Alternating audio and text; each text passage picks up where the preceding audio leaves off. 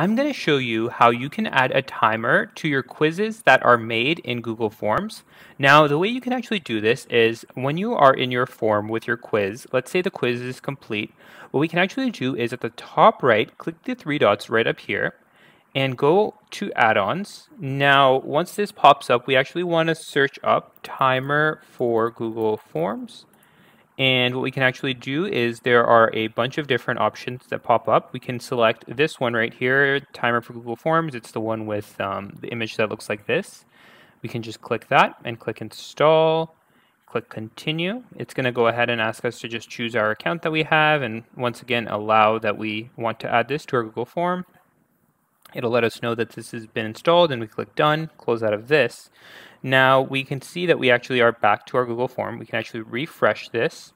And now what we can actually do is click the little puzzle piece right up here and it'll show us the add-ons that we have and the one we just downloaded, which is timer for Google Forms. We can actually click that and click open. Now this will pop up right here. We'll give it a second to just open up and initialize. It does take a little while on the first time around, but in the future it should be quicker. So now let's see that we have this all popped up and it's going to go ahead and first ask us the allowed time. Let's say we want 5 minutes. And what we can actually do is it's going to ask us for specific instructions that we might have about this. The default text, it looks like this, but you can just change the instructions if you want. And then finally, you can actually also select start and end dates. So if you want maybe everyone to have to take this quiz together, you can set specific dates for when the form opens and when it closes, or when it must be started before so everyone can start at the same time. So now what you can actually do is go ahead and click copy link. So you don't want to actually use the link that Google Forms provides you. You want to go ahead and use the link that's available through this actual add-on. So we can click copy link. And let's say we go to a new tab and we can just go ahead and paste this link and go to it. What you'll actually see is it pops up with a landing page. So it has the title of our quiz, the description, it tells us how much time is allowed, and it asks for our full name. So let's say we just want to put Joe Smith, for example, and we can go ahead and click start.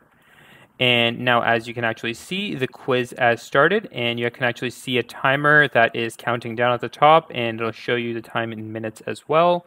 So let's go ahead and just select our options and we can go ahead and just click next. And so what will actually happen is this is another page that usually isn't there, but with the add-on it actually adds this on, and this will just be something that we want to make sure that the people that are using the quiz do not edit, and we can just let them know beforehand, or they can actually also see the instructions saying that we don't want to edit this at all. So it is very clear and we can just click submit. Once we can actually click submit, we can, if you have this enabled, students can view their own score. And if you don't, they won't be able to see that. What you can actually also do is go back to your Google form and you can go into the responses section. And you'll actually be able to see the responses for the quiz as well.